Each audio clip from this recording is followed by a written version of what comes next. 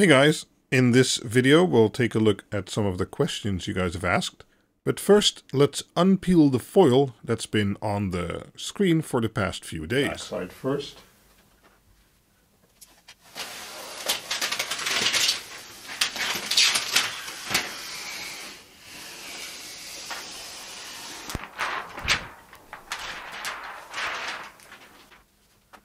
And the front side.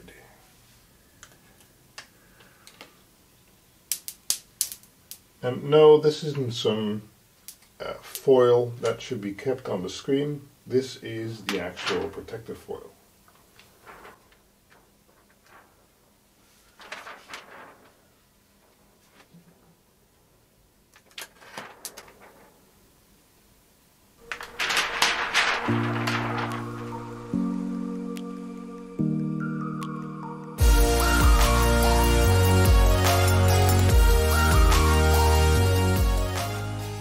First step is selecting the right screws, and we ended up using the M6 x 12mm screws because with a washer that was more than deep enough for the screen. Using a too deep screw can risk damaging the internals or actually poking through the front, so make sure you look at that before you select the screw you want to use. Next up was exactly measuring the spot on the wall, and this Vogel 545 thin wall mount comes with a easy to use chart that you can put on the wall, which will exactly depict where the screen will go. Now, in regards to measurements, we took a look at where the wall mount will sit on the bracket you mount on the back of the TV, and then compared that to the wall, and that's how we did our measurements to get it in exactly the right spot where we wanted it. Now, if the wall mount is already in place, that of course isn't possible, but you can move the bracket on the back of the TV left and right or up and down to position it exactly like you want it. To make sure we got all the measurements correctly and we were level both horizontally and vertically, I used the new laser level I got or showed off in one of my latest Quinbox episodes. That worked really well and helped us out a lot. Next up was drilling the holes. And these screws are really long and thick. We actually measured before we drilled the holes if we wouldn't go through the stone in the wall. That wasn't the case, so we drilled some little pilot holes like the instructions tell you to do, and then we drilled the big holes. My girlfriend was a big help through all of this process, and once we had the bracket on the wall and, well, again leveled using the laser level while securing the screws, we were ready to put the screen on. Now the screen slots in the bottom and the top of the bracket you see here, and then you can secure it with those silver nuts which we left the tape on. That way it sits securely on the arm, and well, it's a really sturdy construction. When they said thin, they really meant it. I believe them when they say it's only 3.5 centimeters or 1.24 inches from the wall when completely flat. And adding the thickness of the back of the electronics and the screen itself, it comes down to about 9 centimeter or a little bit more than 3.5 inch from the wall, but that's really good. I don't see how you could get it any closer than that. This arm is basically made up out of two sections which can move individually, and they can actually pivot left and right of the wall bracket, and that gives you a lot of flexibility. Using an arm like this over the included stand gives you a lot of desk space and also allows you to get the screen at the right height you want it to be. In this shot you can also see a good comparison between the 48-inch screen and the 27-inch screen. Now, this Vogel 545 arm isn't cheap, but it allows you to pivot the screen to the left and the right, which is a functionality I wanted to have, and you can easily move it forward and then still do the same.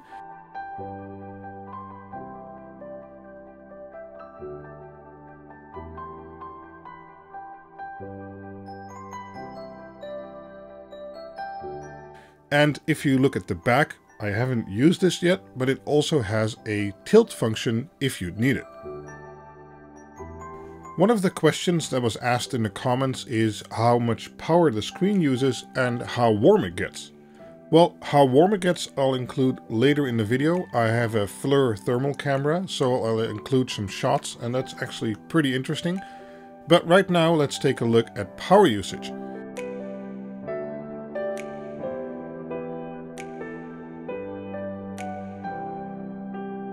Power usage varies a lot depending on what's on the screen. If the screen is really dark, it uses about 50 to 60 watts of power, and if it's really bright, it can use up to 140 watts of power with eco mode disabled. I'll be showing that during the video too, and after that we'll also take a look at playing some Doom at 120 Hz with HDR enabled and black frame insertion on low.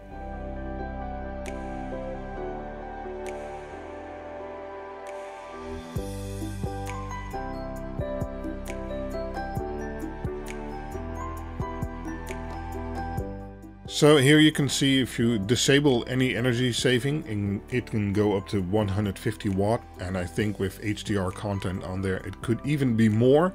But average usage on my desktop with eco mode on, which is bright enough for me normally, I'd say is between, well, 60 and 100 watt. Which I think is pretty okay given the size of the screen. Okay, let's launch up Doom and see how that does.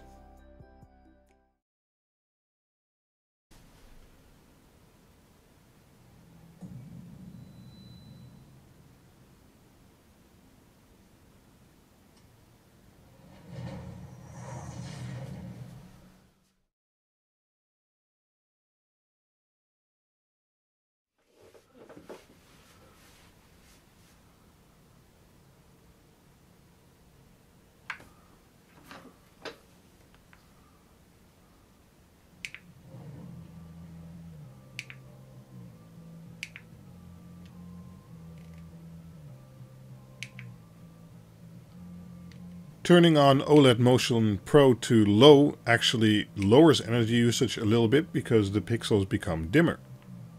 Or dimmer on average because they're probably being blanked at a certain ratio in the background. Okay, let's watch some gameplay footage.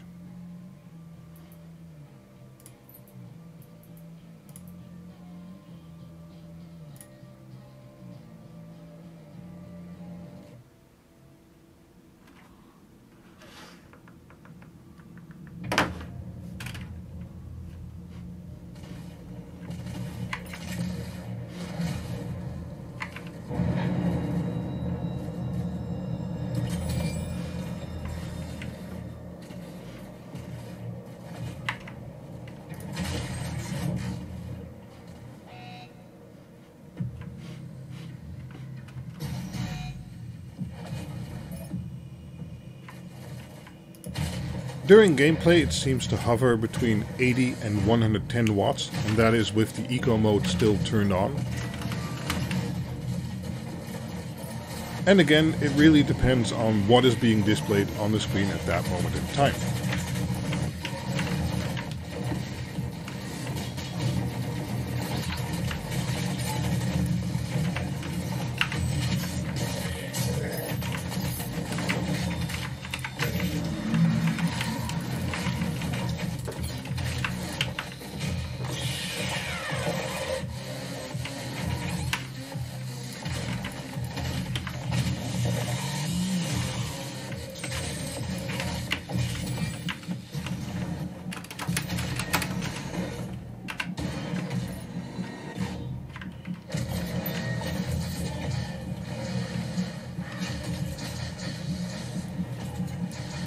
Next up is to demonstrate the screen properties really. This is a 4K 60 frames per second HDR clip I ripped from YouTube, and it's being played in HDR in Windows desktop mode.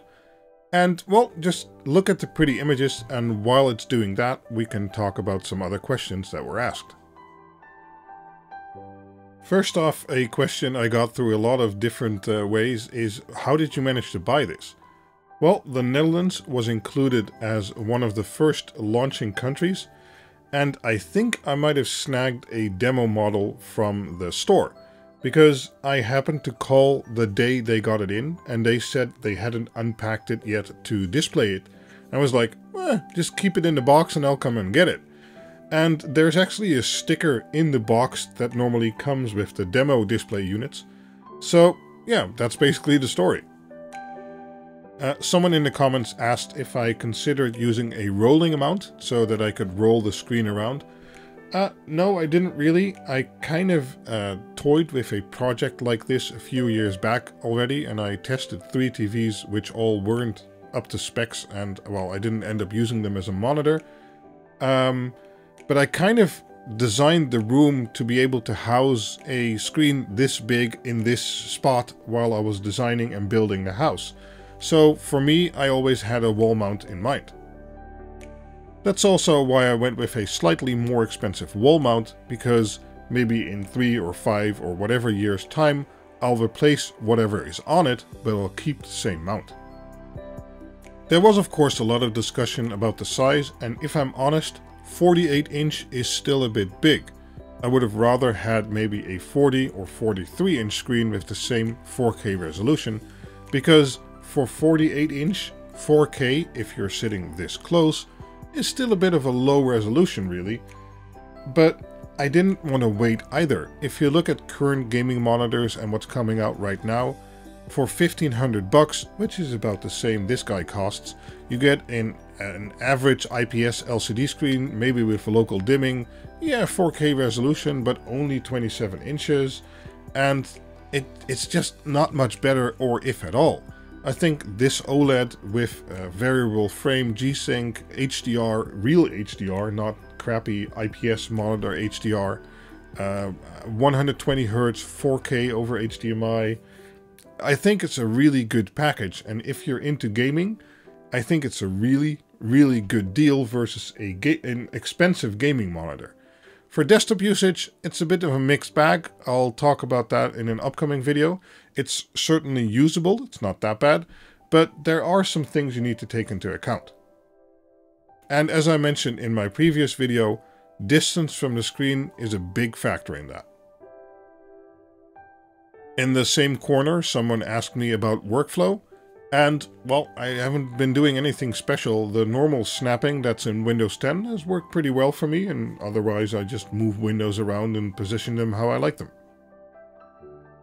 Somebody asked if I could check the tuner capabilities, and it actually has DVB-C for cable, DVB-T and T2 for terrestrial or air, and DVB-S and S2 for satellite. But sadly, I don't have an antenna, so I did try the aerial or air reception, but I couldn't get any channels. So I also won't be able to tell you how sensitive it is and how well that works. Another question was if the TV can do picture-in-picture. And I think the answer should be yes, because if I open the browser app on the TV, for instance, I can have a little overlay window with HDMI 1 where I have my computer connected. But that functionality is very limited right now. Online I read some stuff about a multi-view app you can install, but I couldn't find that in the LG App Store because I think this model is so new they haven't published it for it yet. But later on, if that app becomes available, I'm pretty sure it has the hardware for it, so that should be possible. Somebody also asked if you could record HDMI 1 input to an internal HDD. I connected a USB stick, but there's no recording functionality for HDMI inputs. I think it's only for if you're using one of their tuners and the program guides to set that up. Then a big one a lot of people asked about is custom resolution support. And I've been testing this for a few hours already, and it's really long-winded to test, because if you hit a resolution that doesn't work, I kind of have to force shut down my PC, and then sometimes it comes back with that resolution. I have to connect another monitor and test it again. And well, all I can say for now is that any custom resolution with a higher than 60 FPS frame rate does not work, except for 1440p, which is already exposed, and also 1920 by 1200 and 1920 by 1080 I could get with 120 Hz. Any other resolution, anything other than 60 Hz, didn't work. For 60 Hz, I was able to do 3840 by 1600, that worked fine, and I was also able to do 3440 by 1440, and that also worked fine as long as I had scaling enabled. If I turned off scaling, it again wouldn't work anymore. So I know there's probably all kinds of combinations you'd want me to test, but as I said, if I hit anything that doesn't work, the whole PC or graphics card or whatever just basically locks up, so it takes a really long time to test. As you can see on the table on the screen, I did test a lot of other resolutions, but I couldn't get any of those to work. Now, I only have a GTX 1080 with an HDMI 2.0B port. The RTX series officially has the same spec port, but there they officially enabled G-Sync. There were some comments if I could illegally basically enable G-Sync. I tried looking into that a little bit, but I couldn't really verify if it was working or not. Right now, like in Doom, I'm using Adaptive Sync, and what that does is it's basically without any V-Sync enabled up to 120 Hz, which the screen is set to at that moment. And once it hits 120 Hz, it acts like it has V-Sync enabled. So that kind of gives you best of both worlds without having G-Sync, which actually matches the screen sync rate. So for now, those are the most tests I can do in that regard. If you have a very specific request, let me know down under the video and I hope I can try them later on, but it's tough testing these things. A quick note in that regard, in the NVIDIA control panel you can choose to either have the GPU or the display scale, and during all my checking with custom resolutions and stuff like that, I found that having the scaling done by the display instead of the GPU looked best. So here is that FLIR thermal camera shot as I mentioned, and I kept it with the HDR bright sun that was in the end shot of the video we just saw enabled. And as you can clearly see, there's actually a hot patch there, which, well, it's hotter than the rest of the screen. There's also some hotter parts at the bottom of the screen. I'm suspecting that all the power lines run through there, so they become a little bit hot because they are delivering power to the rest of the screen.